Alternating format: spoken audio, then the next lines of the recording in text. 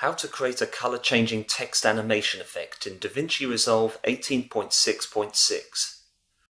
Inside your Projects Edit window, go to Effects. Underneath Toolbox, select Titles, click on Text Plus and drag one of these edits to your timeline. By default, this particular text edit will play at 24 frames per second. Click on the Go to Previous Edits button to ensure that your red playhead goes back to the start of this edit. With this text tool selected, go to Inspector and underneath Text, type in the message that you wish to have appearing on your screen. Select your desired font. Here in this example, I will choose Cooper Black and adjust the size as necessary. Here in this example, I will increase the value of this property to 0.3. Depending on what color you wish for your text to be at the start of your animation, double-click on the box next to the color property. Use the new window which appears to select the color of your text. Here in this example, rather than selecting from the basic color palette, I will manually type in the hexadecimal code #04007C to add a dark blue shade to my text. I will also highlight and copy this code for later use by holding in Ctrl or Command if you're a Mac user and pressing C. Click OK once you're done. Select Layer underneath Title in Inspector. Double-click on the black box next to Color and choose the color that you wish to have behind your text. Here in this example, I will choose white. Should you wish for transparency to remain around your text, ensure that the red, green, blue and alpha values are all set to 0 underneath background. Return to the text properties.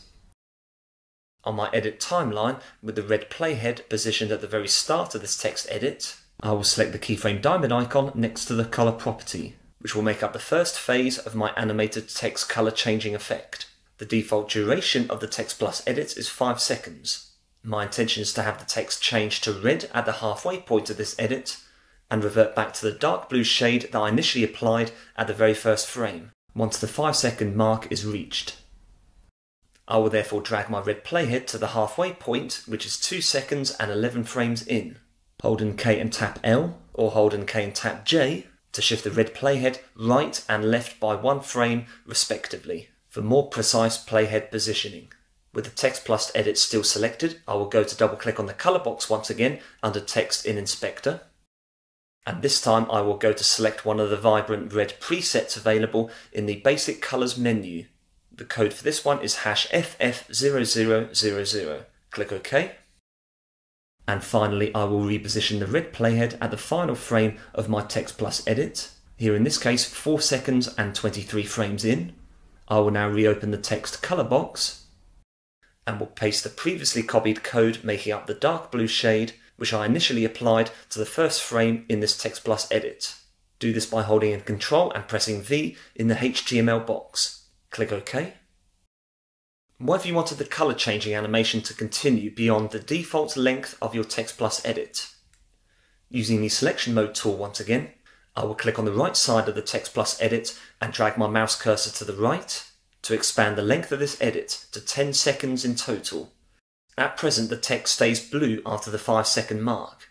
In order to make the conversion to red and then back to blue repeat, right-click on Text Plus and go to Open in Fusion Page. Select Spline. Click on the box next to Template to reveal the red, green, blue and alpha values displayed on the grid alongside. Click and drag the grid size cursors on the top side to the left and reset the frame pointer to 0 at the start of your Text Plus edit so that you can see the blocks representing the keyframes that make up your animated text effect. Click and drag your mouse cursor over these to select them. Then click on the Set Loop option below. Now your text color changing animation will repeat regardless of the length of your Text Plus edit. Thank you very much for watching. I hope that video was useful to you. If you enjoyed the content and wish to be notified about future uploads on this channel, please like, share and subscribe. Join me soon for another video. Take care.